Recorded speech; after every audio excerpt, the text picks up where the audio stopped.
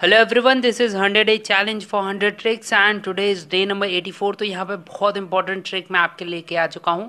That is how to solve solubility order questions in just 10 second.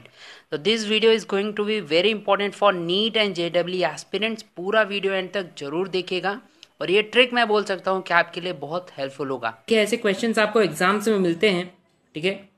अब समझिए ऐसे कुछ दे दिया गया है और आपको बोला गया है कि इंक्रीजिंग ऑर्डर या डिक्रीजिंग ऑर्डर में बताइए कि सॉल्युबिलिटी किसकी ज़्यादा है या कम है, ठीक है। ये चार ऑप्शंस इसमें से दे देंगे और पूछेंगे कि सॉल्युबिलिटी ऑर्डर किसकी सबसे ज़्यादा है, किसकी कम है।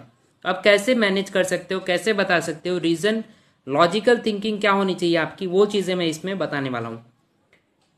ऐसे भी क्वेश्चंस आपको मिलते हैं तो इसको आपको कैसे सॉल्व करना है मैं ये वीडियो में आपको पूरा डिटेल में बताऊंगा। ट्रिक ये है, क्या ध्यान में रखना है आपको, रेडियस डिफरेंस, ठीक है। More will be the radius difference between cation and anion, more will be the solubility. तो जितना ज़्यादा डिफरेंस है कैटायन और एनायन में उतना ज़्यादा सॉल्युबिलिटी होगी। ये चीज़ आपको ध्यान में रखना है। एक एग्जाम्पल मैं लेता हूँ, देखिए एक स्मॉल साइज और एक स्मॉल साइज। तो ये एक स्मॉल साइज आपको कैटायन मिल गया, एक स्मॉल साइज एनायन मिल गया। अगर ये दोनों एक साथ हैं तो यहाँ पे सॉल्युबिलिटी कम होगी क्योंकि डिफरेंस आपको नहीं दिख रहा है, दोनों स्मॉल साइज है। पर एक स्मॉल साइज कैटायन है और एनायन लार्ज साइज का है, तो यहाँ पे डिफरेंस आपको दिख रहा है कैटायन और एनायन में, और उसकी वजह से क्या हो जाएगा, रेडियस में डिफरेंस दिखेगा और इसकी वजह से क्या, सॉल्युबिलिटी जो आपका ऑर्डर है वो आप इजिली पहचान सकते हो। यहाँ पे मैं बात करता हूँ, इसके लिए आपको ये चीजें आनी चाहिए, ऑर्डर्स पता रहने चाहिए, ठीक है। अगर मैं बात करता हूँ यहाँ पे लिथियम की और सेजियम की, ठीक है, या बेरिलियम की बात करता हूँ, तो इन सब की अगर मैं बात करूँ तो लिथियम जो है, जैसे कि आपको पता है 3 एटॉमिक नंबर है तो छोटा सा एटम होगा उसका, और इसका साइज जो है बहुत छोटा होगा।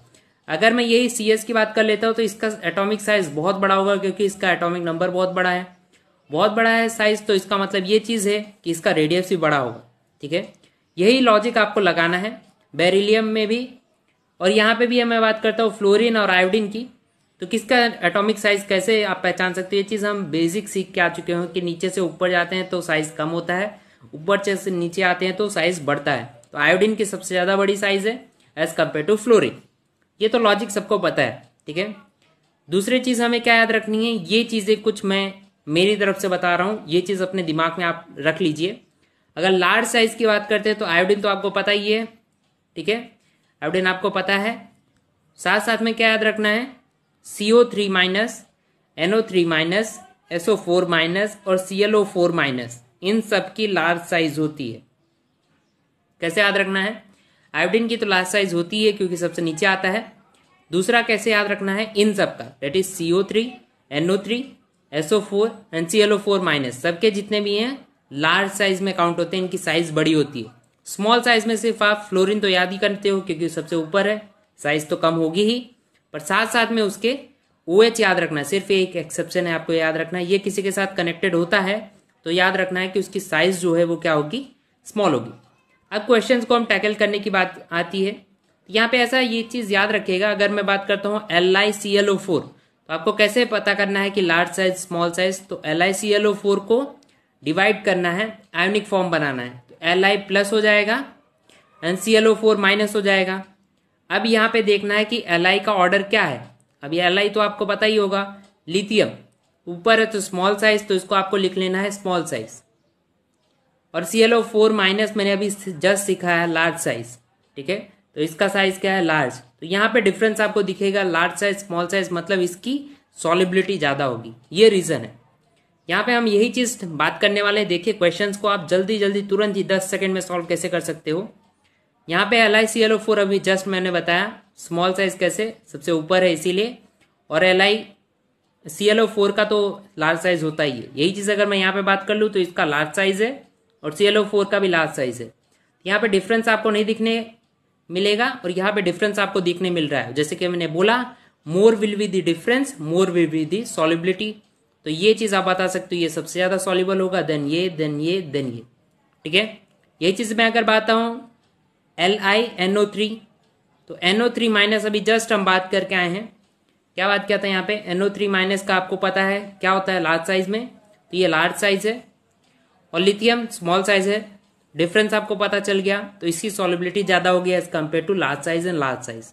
ठीक है, यही चीज़ अगर हम लोग दूसरे में भी बात करता हूँ, देखिए NaI, आई की लार्ज साइज होती है और Na जो है सबसे ऊपर आता है, ग्रुप में सबसे ऊपर आता है, इसीलिए उसकी स्मॉल साइज।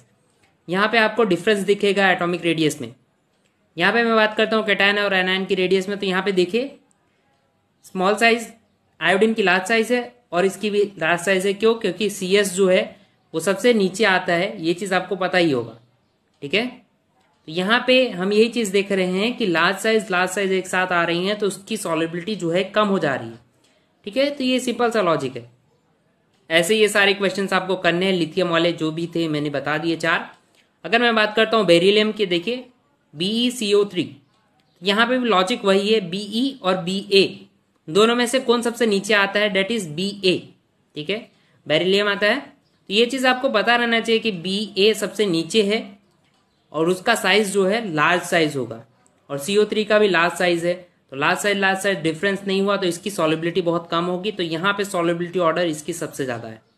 समझ में आया? एक और क्वेश्चन देख लेते हैं लास्ट। OH माइनस, जैसे कि मैंने बोला था एक्सेप्शन है, OH माइनस की स्मॉल साइज याद रखना है आपको। तो OH माइनस जो है डेट इज स्मॉल साइज और Be जो है वो भी स्मॉल साइज। तो यहाँ पे डिफरेंस आपको नहीं देखने मिलेगा, पर Ba जो है लार्ज साइज है और OH जो है स्मॉल साइज है। तो यहाँ पे आप याद रखिए सॉलिबिलिटी इसकी ज़्यादा होगी as compare to this all.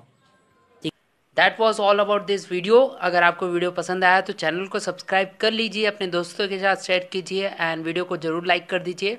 आप हमें टेलीग्राम पर भी फॉलो कर सकते हैं, इस नाम से हमारा चैनल है। डिस्क्रिप्शन में एक लिंक मिलेगी, उस पर क्लिक करके आप डायरेक्टली ज्वाइन हो सकते हैं। Hand written note, daily questions, PDFs और बहुत सारी चीज़ें मैं वहाँ पे अपडेट करता रहता हूँ। आप ये नाम से सर्च करके भी डायरेक्टली ज्वाइन हो सकते हो। Thank you so much.